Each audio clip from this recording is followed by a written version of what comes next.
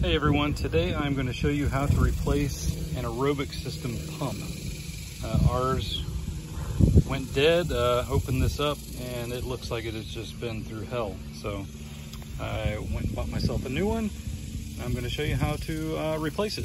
So let's get started. First thing I'm going to do is open up this box here. Got some screws right there. Looks like a flathead. This has the breakers in it. I'm going to turn those off, and then I will move this off out of the way so that I can access the pump. Okay, you can kind of see that this kind of sunk in the ground. It's all swollen from moisture and all that.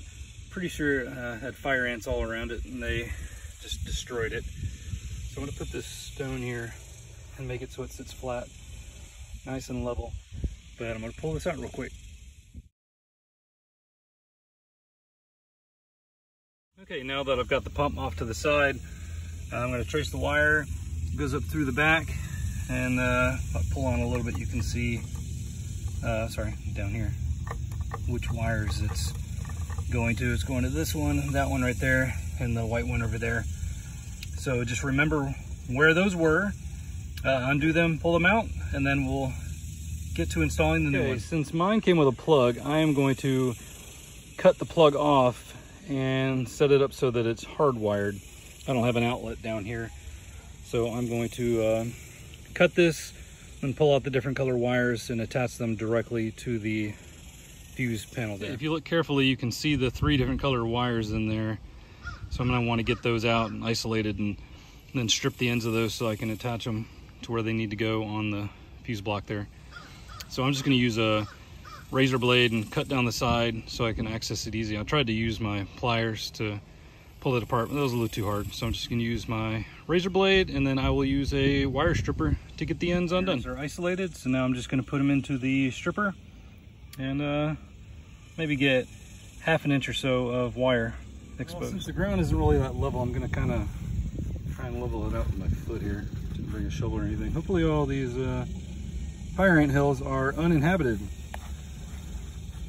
So I'm going to do this so I can get it nice and smooth, and then I'm going to put down this stone right there so the pump can sit on top of it. All right, I've got the pump sitting in place. I actually found that I had a stone down here. I thought I did for this to sit on. And so I've got the little hose hooked up for the air to go through. Got this, and so what I'm going to need to do now is take the wires and feed it through the back over there and come up through that hole right back there. Shouldn't be that difficult, but I've said that before. Right. I've got it all buttoned up. Everything is hooked up like it should. And what I'm going to do now is flip the breakers, and hopefully we hear humming sound coming from it. Actually, I need to go to the main breaker too. So give me just a second. Turn on the power, and you can tell that it's working. I had the alarm on so I could hear it from across the yard there, but if you listen carefully, you can hear the humming of the pump. So we are good to go. Thank goodness. Anyway, I hope this helped you guys out. Don't be afraid to tackle something like this yourself. It's really easy.